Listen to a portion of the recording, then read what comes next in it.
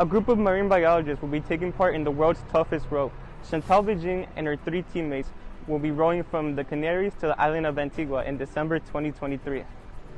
We are a binational team, so we have 2 team members who are Canadian. Myself, I was born in Canada, and Isabelle Côté is also Canadian. She's actually based in Canada at the moment.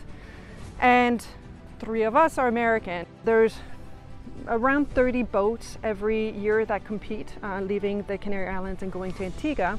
Chantale's team, Salty Science, will be competing in the Talisker Whiskey Atlantic Challenge to raise money for marine conservation.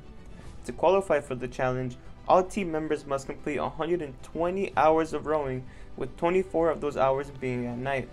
The all-women team will take over 1.5 million oar strokes to power themselves through this challenge. For this self-sufficient journey, the team will be making their own water from seawater by using the sun to power their navigation equipment and their water maker.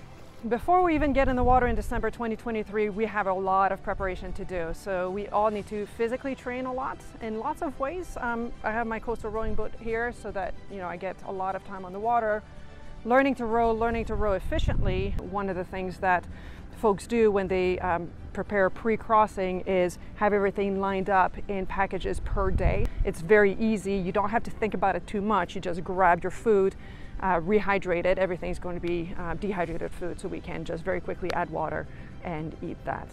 This non-stop voyage is expected to take 6 weeks, approximately 40 to 60 days to cross the Atlantic.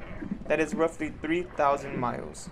Certainly I'm excited about inspiring my daughters to take on a challenge that is daunting, but that is something that I'm going to be really proud of having finished. So I think they're going to be quite proud of that. Certainly my 11-year-old very quickly, when I first brought up the idea, was telling the crossing guards and other people that her mom was about to row across the ocean. So I think she's going to be proud.